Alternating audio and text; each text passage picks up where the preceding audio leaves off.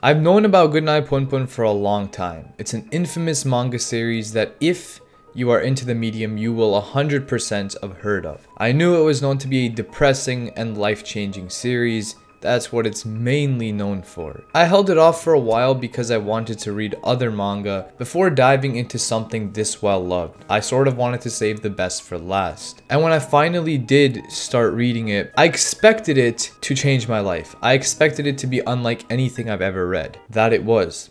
Goodnight Punpun was a very different read, yet it was one of the greatest things I've read in my entire life. 100%. Without question. Goodnight Punpun is a coming-of-age story, if you can even call it that, except in the darkest and most horrifying way imaginable. Some of the things that happen in this story are not only brutally realistic, but they are brutally portrayed to you. So it's even more brutally realistic. The main character, Punpun Onodera, is a kid who grows up as an only child with a drunk father and a mentally ill mother. At this point, you can probably tell where the story is going to go. The main premise of this story is seeing Punpun maturing and growing, and as we get to see him grow and develop into the person that he becomes at the end of the story, a lot changes, and we get to learn a lot about both the world and the character of Punpun, alongside a few other characters on the side. But best believe the main focus is on Punpun. I have never in my life seen a story better illustrate the dark horrors and realism of this world than Goodnight Punpun. Some of the NPC characters look kind of goofy, but the whole feeling of the story and the way the art is designed, the structuring of the panels, and the dialogue. The dialogue is it's so well done for the story that Punpun is, and it can only be done in a story like this. The main character, we don't really see him using that typical text box that we see in manga. It's more so a certain frame in a panel is used to display what the main character Punpun is saying. Besides that, the artwork just complements the style of the story very well. Just like Berserk's extremely detailed artwork complements his very detailed narrative and fantasy-like world. I would say this story's biggest theme is change, but I wouldn't say it's change like other stories, being for example Berserk or Vagabond. The change that occurs in Goodnight Punpun is completely different to Berserk or Vagabond, where those two stories would be developmental changes, becoming a better person through struggle and sacrifice, but Goodnight Punpun is completely different. It's not about becoming a better person, it's about how the world affects you and how one can become a different person because of the world around them. And Punpun Onodera embodies this absolutely flawlessly. Now I will say, going into Goodnight Punpun, I expected this story to make me completely depressed and just not want to live life for like the first 3 days after reading it. But that wasn't actually the case for me personally. It wasn't the depressing moments that really hit me hard. A lot of things did hit me hard. I got pretty emotional, but that's a given with most mature and tragic series. So it wasn't anything that out of my comfort zone personally. But there is some stories out there where when I read it, I have this nostalgic feeling towards it. I have this feeling towards it that yes, I just read a story that I'm never going to get to read again in my entire life. This was a one-of-a-kind story that I'm never going to get to experience again. And Goodnight Punpun, best believe, was one of those stories. When I finished it, I was genuinely thinking about it for the days after. It was something where as I went back and recalled the previous panels and the previous moments, the story only got better and better for me. And that's how you know you have a special series, when the panels, when the moments, when the dialogue resonates with the reader, and it did with me in Goodnight Punpun. What I really love is the coming of age, growing up. I love stories about growing up. I love stories that start out with the child and then end up with the adult and grown up version of that main character. I also love stories that start off with the main character older, but we get backstories on them. But the point is, it's this sort of nostalgic feeling I get from having this character being built up from the beginning, truly getting to see the experiences they go through, and as they go through the experiences, we sort of also go through those experiences very subtly as well. I just thought it was truly a brilliant narrative and a beautiful story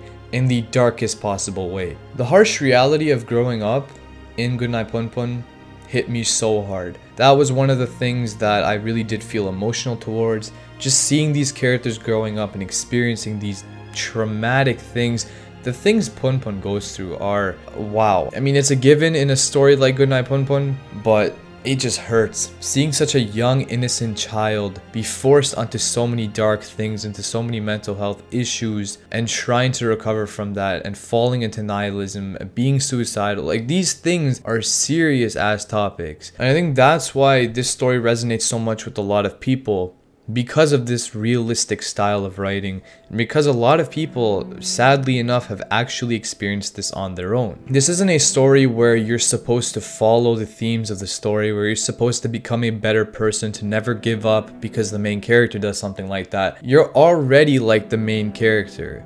You're not trying to become like the main character, you're already like them. Think about that for a second, because if you are already like that main character and you see the potential direction that you could go in your life through this character who does go in that direction, you can make change in your life to stop that from happening. There's this beautiful analogy in the story about shooting stars in the night sky, and man, I think even talking about it is gonna get me a little bit emotional. But when Punpun was a child, he'd look up through a telescope and see stars. He'd always want to be an astronaut, and things happen later on in the story, but basically these stars might not have actually been there. In the night sky, if you look up in the sky, you pretty much just see regular stars. But when Punpun was a child, he saw more than just that. He believed there was more out there, more than just a few stars. There was the whole galaxy. There were hundreds, thousands, millions of galaxies out there that he could see through that telescope of his. But as he gets older, as he learns things about the world around him, and he looks up at the sky, he only sees the stars. His belief, his passion, everything he lived for is gone because of the world around him. Because the pressure forced onto him by his experiences took away all of his hope, all of his belief in life. This can only happen because of Punpun's freedom. He can only see these stars in the night sky despite them not even being there, because of his freedom to believe. But as he continues, again, he loses that freedom. He becomes encaged into society and can no longer see something that is not there through his imagination. Another part of this story that is absolutely fascinating is the idea of God. I love when stories implement God into their stories. Berserk does it, Vagabond does it in different ways, Punpun does it. These are some of my favorite stories of all time. They implement the idea of God into the story. The way Goodnight Punpun does it is obviously very dark, if you have not gotten the point of this video already. One can become engulfed in the idea of God, and it may force them to live their lives a certain way. In Goodnight Punpun, the Afro God is the most prominent example of this, as it shows up in Punpun's mind all the time when he chants a specific phrase. But that God is not the God you envision. When people think of God, they think of an almighty father, but that's not what it is in this story. Instead,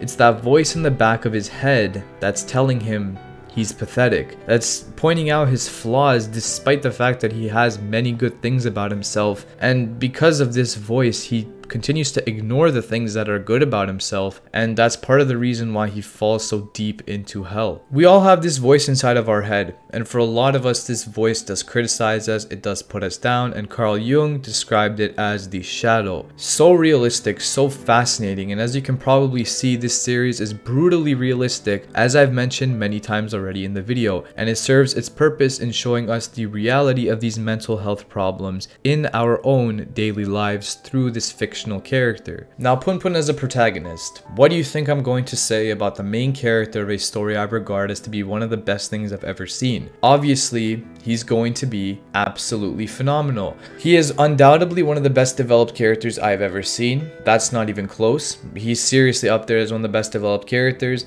And while there are some things that can be off-putting about his character, I think that development and the change and the realism behind his character, the psychology, the depth, everything is too good not to consider when ranking his character. Yes, he's kind of stupid. Yes, he's kind of weak, very weak, but the majority of people in this day are a lot like Punpun, and I think that's part of his character. That's why he is the way he is, because of his own experiences. Again, his development isn't one of improvement, but it's one of deterioration. As you probably know, he's represented as the bird because in pretty much every Goodnight Punpun thumbnail, he's shown like this, because he's pretty much shown like this for, I'd say, 85% of the story. But 85% is not 100%, meaning Punpun changes throughout the story. His appearance changes throughout the story. He's not always this bird throughout the story. In fact, towards the end, he adopts a new appearance. I'm not going to get into that. That's probably the worst spoiler I can give you. The way Punpun looks at the beginning of the story to the end is insane. The way his character is, the way he responds to certain moments is insane from the beginning compared to the end. And when you finish the story and think back to who Punpun was at the beginning, you will understand what I'm saying here. Now, there are obviously side characters in the story that are phenomenal as well, because there can be great stories with a phenomenal protagonist and pretty mid characters aside from the protagonist. Code Geass. But Punpun is not an example of that. In fact, there are so many great side characters in this story that do sort of resemble Punpun, but are also very different from him at the same time. Aiko is an integral character in this story. She is so important to the development of Punpun and the narrative in general. Her contrast with Punpun is, oh my goodness. I didn't realize this until the end of the story, but it is so sublime, to say the least. Now, I'll touch more on this in the spoiler section because I don't really want to get too deep into things for the people who haven't read the story. Just go read it, man. I know a lot of people say it's pretty depressing. This is depressing for a reason. I think you're gonna like it. Now, the ending, quite honestly, may have been the best part. That's crazy because I've given so many compliments to this story already in this video, but deadass, the ending might be the best part. No joke. One of my favorite panels ever is in chapter 143, which I won't show for spoiler's sake, but it's like 4 panels and just the I can't even put it to words, as you can tell. I mean, I probably could put it into words, but I'll be spoiling it. Definitely one of the best conclusions to any series I've seen. The artwork, I don't think I really even need to touch up upon the artwork by the panels you've probably seen in the video already. Some of the greatest spreads by far in any manga. Not necessarily because of the detail in the art, which is obviously incredible, but when compared to other series, it's not as good as them. I'm talking like the choreography and the style of these panels, the way they're drawn out. That's what makes them so special, alongside the phenomenal artwork as well. It just makes for some of the greatest panels and spreads ever. To those of you who have somehow watched this far and you have not yet read Goodnight Punpun, you should definitely take your leave here, as I'm going to get into spoilers for the remainder of the video. It's already been a pretty long video, so I appreciate if you did watch until this point, but get the hell out of here because I do not want to have this masterpiece spoiled for you. So, spoiler section time. Some of my favorite moments in this entire story, just for those of you who have read Goodnight Punpun, is the death of Punpun's mother. Very emotional moment. Aiko's death was, it was expected, but it was also unexpected. You know what I mean? The way they did it was so good. This panel right here when they were all children looking up at the shooting star, I mean, this is just iconic. This is my desktop wallpaper. This is, dude, this is just incredible. When I look back on this panel, I get the beauty of this story in a single panel. I don't think I even need to say any more about the panels, man. Yuichi's backstory was an early masterpiece, and I think the darkness of his life and what's happened to him was very well implemented into the story, and I really did enjoy his character as well.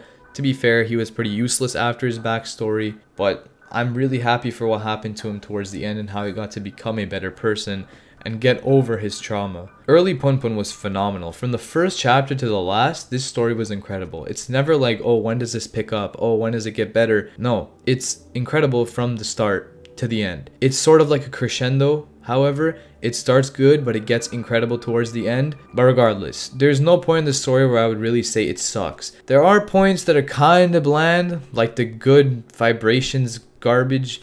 Listen, man, I mean, there's probably a hidden meaning behind this thing, but it was hella annoying, especially with the character designs. Now, the contrast between Aiko and Punpun. I have been foreshadowing this moment like Asano foreshadowed Aiko's death. Now, Punpun and Aiko both go through their mental struggles. They both go through trauma. They both put on personas, and they both have that voice in their head talking to them, telling them that they are pieces of you know what. But there's a difference, and we see that when Aiko dies. Aiko represents Punpun if he didn't have the people around him, and it shows the importance of people around you, because Aiko did not have anyone really around her ever.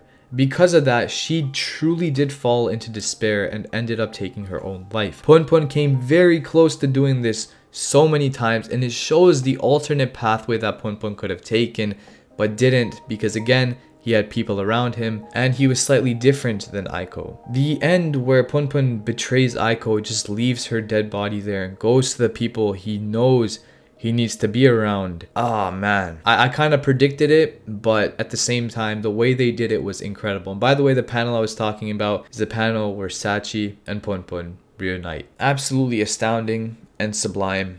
No words for it, to be honest. Now, Goodnight Punpun, in case you have not realized, is a top 3 series for me now. I may have forgotten to add something to the video about the series that I love, but I think I've pretty much gotten most of my thoughts on the series out in this video. If you like these longer reviews, let me know. I'll probably do more of them once in a while because it does take me a while to read these manga. They do get pretty lengthy at times. Regardless, I'm so happy. I'm so thankful that I read Goodnight Punpun. It has changed my life without question. If you have not read it yet, it will change your life as well. I don't think I have anything more to add to this video. Hope you enjoyed it. Let me know your thoughts and take care.